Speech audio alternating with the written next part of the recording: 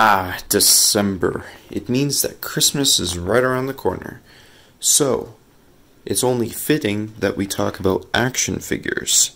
You know, the ones that you beg your parents to get and are disappointed when they don't deliver.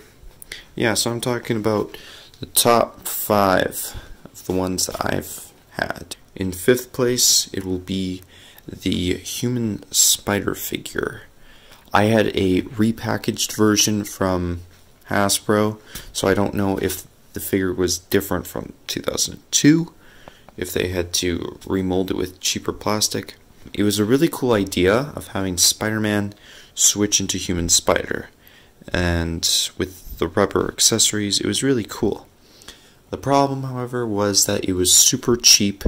The leg broke off, the paint rubbed off on the rubber. It wasn't that good of a play toy. It was more of just a collector's item.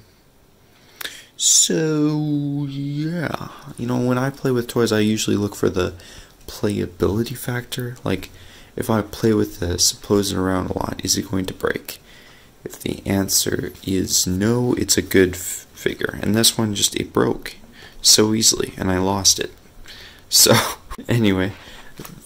In 4th place, we're going to be talking about the Spider-Man 3 figure. Now, I think I had this one. I can't even remember. I don't have the package. I don't have the action figure anymore.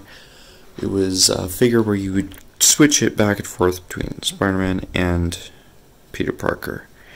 You had very low posability, but it had a really good sculpt on the Spider-Man figure. The suit was just a plastic shell that you'd put on. Yeah, I think that's all I have to say on that. In 3rd place, it's the Amazing Spider-Man. I had a little figure that was about 3 3/4 inch figure, and it had like a really decent amount of posability.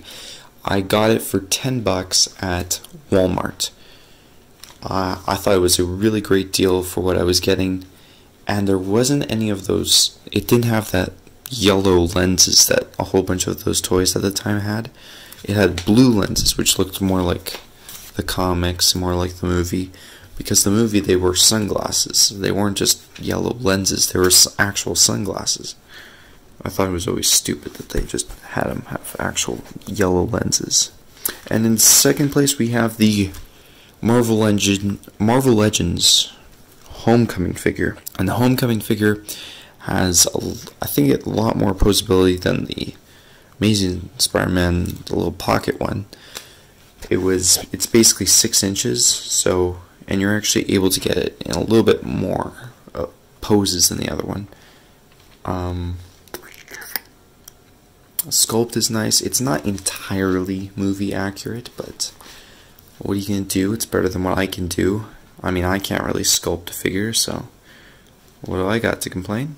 The figure had web wings, but they were really tiny, and they're gonna probably fall off because they just click onto the arm, and they're just gonna fall off. It had different heads. It had different hands, so that's pretty cool. I don't think I've really ever had a figure that had different heads and stuff for the same costume, so yeah. But in 1st place, the one that I deem the best one that I've had is a superposable Spider-Man figure from the Spider-Man 2 action figure line. What the action figure had that was so great was it had magnets onto the feet, so you could stick him to a magnet and it would look like he's crawling the wall. I played the heck out of the thing, and it still lasted me. Never broke. Maybe the head would pop off occasionally, but I would fix it by putting back on. It would work. It had the individual fingers were articulated, so you can do the Thwip hands, you could do the punch hand, you could just do the handshake hand. You could do it. It was awesome. Had wrist articulation. It had, oh my gosh, it was so much fun. It looked accurate to the movie. It was just an all-around great figure. I think The Spider-Man 2 figures had the best toys, hands down. And I'm so happy that I was able to have my hands on one when I was able to. Let me know, what's your favorite Spider-Man action figure? Was it on the list? Was it not on the list? Let me know down in the comments. If you have an idea for a future upload, please let me know. I'm actually thinking, I don't know if it's already been posted yet, or maybe it's going to be posted after this one. I'm going to do a speed drawing of Spider-Man. So look forward to that, and I'll see you next time. See ya.